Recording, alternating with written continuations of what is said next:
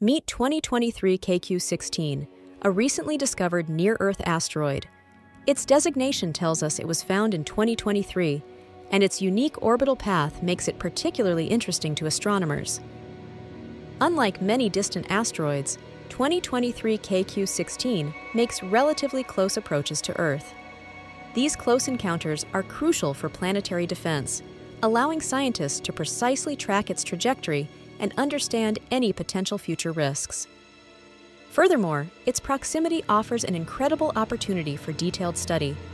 Researchers can use radar observations to map its surface, determine its size, and even analyze its composition without needing a costly space mission. This data helps us understand the early solar system and the origins of asteroids. Monitoring objects like 2023 KQ16 is vital for our understanding of the cosmos and for safeguarding our planet. Each close pass provides invaluable insights, advancing our knowledge of these fascinating celestial wanderers.